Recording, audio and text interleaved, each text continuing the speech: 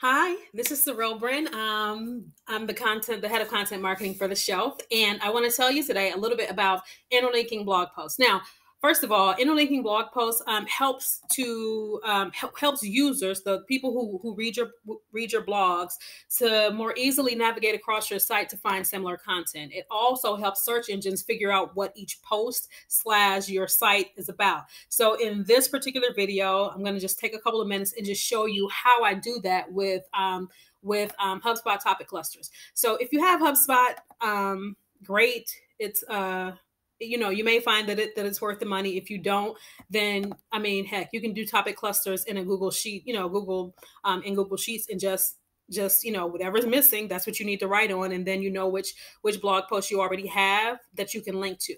But I'm going to do it in HubSpot just so that you can see it. So I will log in and then go to marketing, planning and strategy, into SEO. And this particular blog post is actually a pillar post that we updated. The original one was done in 2014. This one, this should say 2014.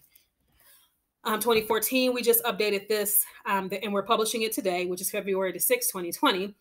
So this post is about target marketing, figuring out who your target market is on social media, or what is, target marketing, target audience is on social media. What is a target audience? We're going to talk about demographics and psychographics, which are our secondary keywords. So this is how it would go. So we're going to go to topics over here. And we know that I know that it's a pillar post, like it's like a topic hub. So just click on target audience.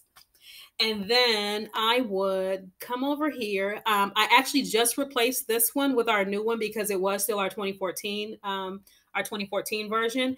And then the goal here is for whatever posts are already live, I want to find places to link this post back to my pillar post. So I need to find a place for sports viewership. Looks like sports viewership is the URL.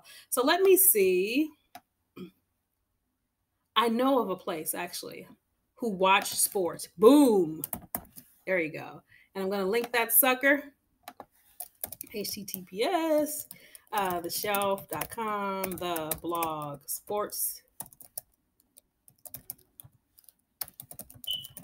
Now, just a side note, what I typically do with links is I'll let people know what they're linking out to. So in some of these, I'll say, we pinned a series of posts on strategy, so that when people click on it, especially if they're on their cell phones, they know that they're clicking to a post that we wrote, as opposed to something that's like, gosh, I don't see any here, but something that's linking out to a source, which we also have. So if it's linking out to a source, then I'll just put that in parentheses, and I'll put the name of the source, like Adweek or Marketing Land or whatever, and make that the link so people understand that they're linking out to Marketing Land. But otherwise, I'll just do it that way. So that's basically all you have to do. For each one of these, I want to find a place in a natural place, not like a weird way and make it, like crammed with keywords or whatever. Find a place in my post to embed these. Flip side, once I'm done with that and I publish this, I need to link all of these individual posts back to our pillar post so that it all kind of connects. So that's how you would do it with HubSpot, like connecting, like doing the interlinking between the posts. You can just use your topic clusters, or you can do the same thing, like I said, with Google Sheets, and just make sure that whatever comes in here, we actually have okay, this is a secondary keyword. And then our published article is how to find your target audience on social media. And then once I have the time, I'll just go in and link all of these, like create these hyperlinks so that I can right click and copy the link. That's how you do it. I hope that helps you. Again, I'm Cyril Bryn. I am the head of content marketing for the Shelf, an influencer marketing platform.